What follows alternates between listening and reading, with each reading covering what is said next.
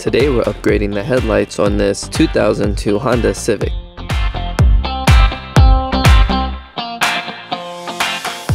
First, you need to remove the fluid container on the driver's side to get access to the bulb. Just wiggle and pull it up and set it to the side. Pull the dust cover off. So now we're going to move over to the passenger side because this side is easier for us to shoot to show you at home. So now you'll be able to see the bulb. This is an aftermarket HID bulb size H4, and as you can see, it's held together by a spring and a clip here. Release the bulb by pushing up on the latch and unclip it.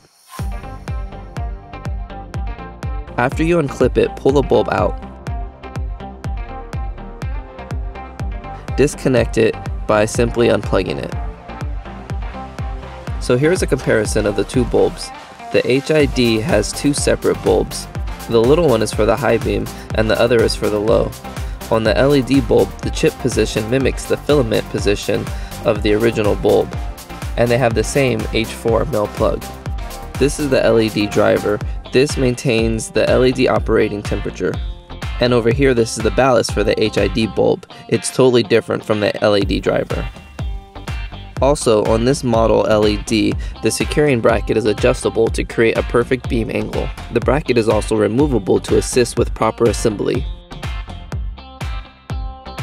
Here's a quick example of what happens when you try to install the bulb without first removing the bracket. The light will be able to rest in the housing, but the clip won't be able to fit over the fan to secure it. So let's go ahead and remove the bracket and install that first. Get it in position and then latch the clip to secure it. Before you insert the bulb, be sure to plug it in.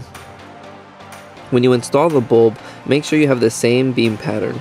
This is the correct position. The lower, further back LED chip is your high beam.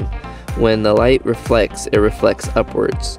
And the top forward LED chip is your low beam, so when the light reflects, it reflects down onto the road. Remember, this is the correct beam angle.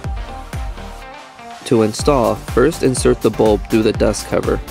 Make sure the beam angle is correct and just push it in until it clicks into place.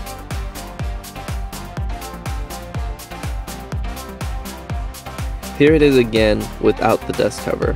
Push it in until it clicks and locks into place. You can try to rotate it a little bit to make sure it is locked.